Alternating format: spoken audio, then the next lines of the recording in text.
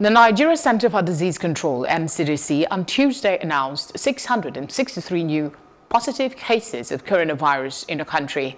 The figure is the highest daily increase since the country started reporting coronavirus cases in February and brings the total number of confirmed cases in Nigeria to 13,464. According to the NCDC, Lagos State recorded the highest number of infections for the day in the country with 170 cases, while Ogun and Bauchi had 108 and 69 cases respectively.